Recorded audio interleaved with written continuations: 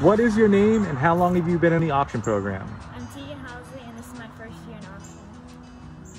What animals are you growing for auction this year? What animals I'm growing are chickens.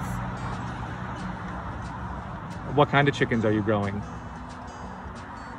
Cornish crosses. Okay. Why are you participating in the auction program?